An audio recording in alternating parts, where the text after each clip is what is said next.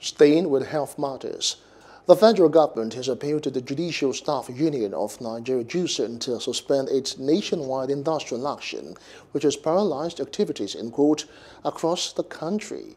Minister of Labour and Employment Chris Ngige made the appeal during a conciliation meeting between the federal government and the leadership of JUSUN.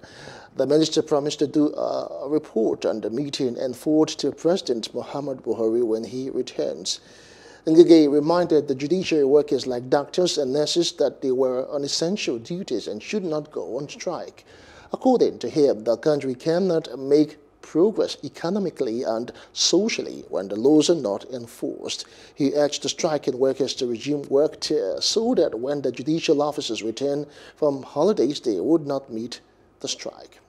Hello, hope you enjoyed the news. Please do subscribe to our YouTube channel and don't forget to hit the notification button so you get notified about fresh news updates.